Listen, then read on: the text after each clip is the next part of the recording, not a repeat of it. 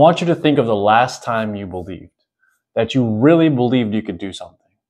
When we're growing up, if you were like me, you watched anime.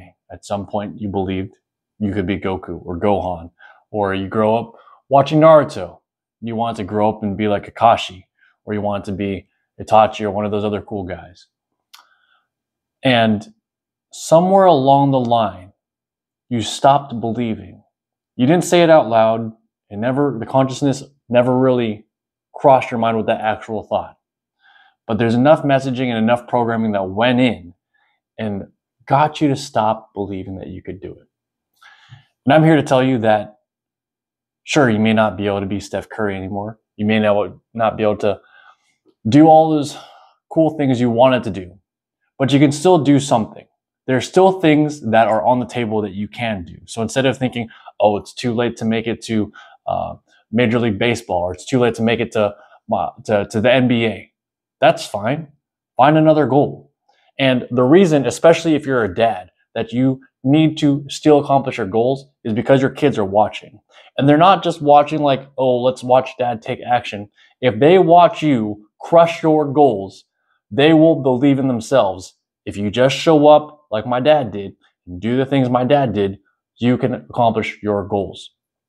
One of the things that was coolest for me was to watch my dad get his black belt, because it's not something that was ever done, that I had ever seen my whole life. And if I had become a black belt, if he had become a black belt before I was born, I would just understand my dad was a black belt and he accomplished it. But it's different. It's different when your dad goes through the whole process and you as a kid can watch the process happen.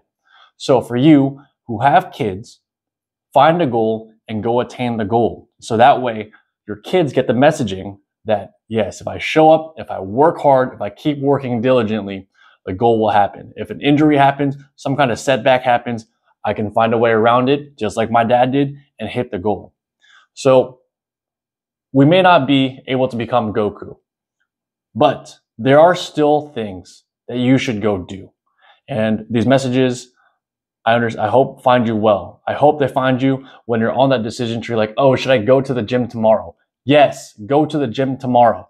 Oh, should I read that book? Yes, read the book. The things that can help build you, you should be doing, so you can accomplish whatever goal you want to accomplish in the future.